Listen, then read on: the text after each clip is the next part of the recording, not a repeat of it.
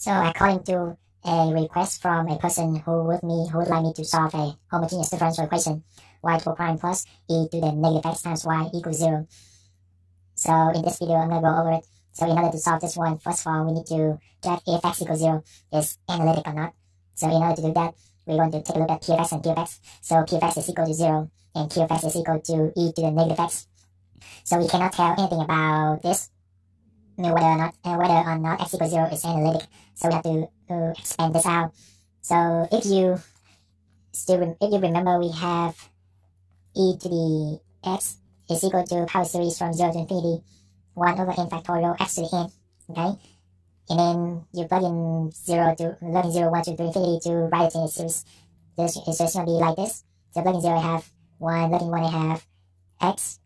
Plug in 2, I have 1 over 2 factorial x squared. Plug in 3, I have 1 over 3 factorial x cubed, plus dot dot dot. Okay, and here's a thing. So we already have e. So what about e to the negative x? So this is a formula for e to the something. So what about if the power of e is going to be replaced by this x? Okay, so if it was e to the, so for example in this case it is e to the negative x. So it's going to be power series from 0 to infinity 1 over n factorial times negative x to the n power. Okay, so no matter what this is, I don't care what this is. So just replace this into this one and everything else is the same. Okay, so same for this one. So I kind of get it roughly right here. So just write it up here. So it's going to be a power series from 0 to infinity 1 over n factorial times negative x to the n power. Okay, then if you run out terms for this one, so we're going to have plug in 0, I have 1, plug in 1, I have negative x. Plug in 2, I have 1 over 2 factorial x squared. Plug in 3, I have 1 over 3 factorial negative x cubed. So negative 1 over 3 factorial x cubed plus dot dot dot. And as you can see, x equals 0 is analytic. So we have ordinary point. Okay, that means that our solution is given in this form: y equals power series from 0 to infinity cn x to the n. Okay, then take the first derivative, gives me power series from 0 to so just leave this blank. Cn, bring that exponent, and then subtract the exponent by 1. So if you let n start at 0, then this becomes 0. Then you have to fix it. So you have to let n start at 1 to make this valid. Okay, so always check if n equals 0 is valid or not. Okay, and then take the second derivative, gives me power series, just leave it blank for now. Cn n times n minus 1 x to the n minus 2. Okay, again bring down the exponent and then subtract the exponent by 1. Okay, and now for this time n is starting from 2 to infinity. So if you plug in either 0 or 1, it will make this become 0, and it doesn't work. So you have to move to the next one and make this work. Okay, now we are going to plug this into this one. So let me draw a line to separate these steps.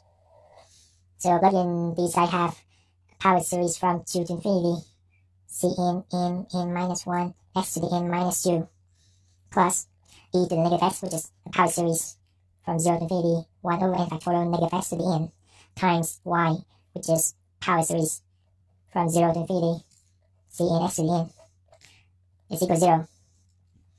Okay, so like we did in the previous video, we are going to run out terms and combine like term. But for this one, we have a problem right here because we cannot multiply power series together directly. We cannot distribute like you did for equation or functions. So we have to write it out. Okay, so for the first one, for this power series, let's write it out. So what I mean by writing it out is like this. So you have to write it in series. So for this one, plug in 2, I have 2c2. Plug in 3, I have 3 times 2, 6c3 x. Plug in 4, I have 12c4 x squared. So 1, 2, 3. So I think this is good enough because we need only 3 terms for each independent solution plus dot dot dot. Then for this one, so we are going to write this like this. So plug in 0, I have, basically I give it up here, so just bring it out. So plug in 0, I have 1. Plug in 1, I have negative x. Then 2, 1 over 2 factorial x squared minus 1 over 3 factorial x cubed plus dot dot dot. And for this, so we have c0 plus c1 x plus c2 x squared plus dot dot dot is equal to 0. Right? Alright, so let me rewrite this one.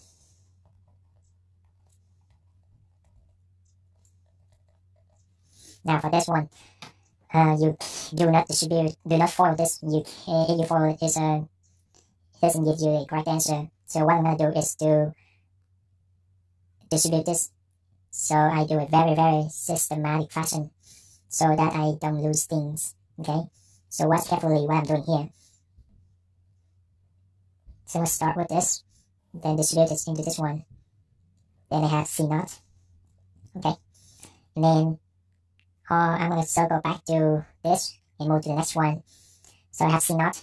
And when I move to the next one, I need to ask myself, if I were about to multiply, if I were about to distribute this, would I get a constant? And the answer is not. So I'm done with this one. Now move on to the next term.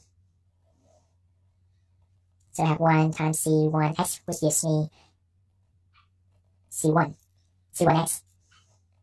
And then I keep circling back to this one and move to the next one. So negative x times C naught, which gives me negative C naught x. So this is my constant for x. Then move to the next one, so I got x squared, then I will get x squared, so it's out of range, because we need this x. Okay? Now, circle back to this one and move to the next one.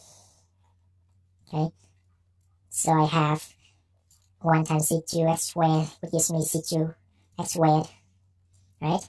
Then circle back to this one and move to the next one. So negative x times C naught doesn't give me x squared. Move to the next one. So x squared. No, hold on. So this one times this one doesn't give me x squared, but this one times this one does give me x squared. So I have negative C1. Okay, then move to the next one, so I have 1 over 2 factorial x squared, and this, which also gives me x squared C naught. So this is my leading coefficient for x squared. Then you're going to do the same thing.